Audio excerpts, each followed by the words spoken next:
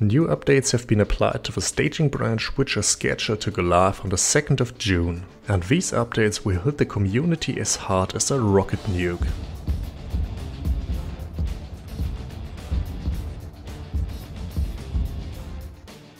In addition to a new blood screen animation, a massive nerf for the Holo side and a wonky donkey walk, you can expect a Recoil update in the next update. As well, you will find on the Rust servers a crosshair, a new railroad model and an expansion for the spray cans.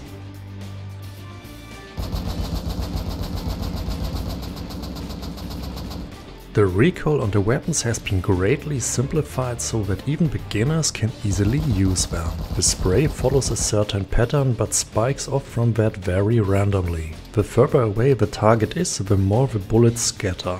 This makes long distance fights more difficult and requires more game sense and sometimes tap fire. In my tests it seemed that the weapons now also break more quickly and the random factor for weapons becomes greater when they wear out.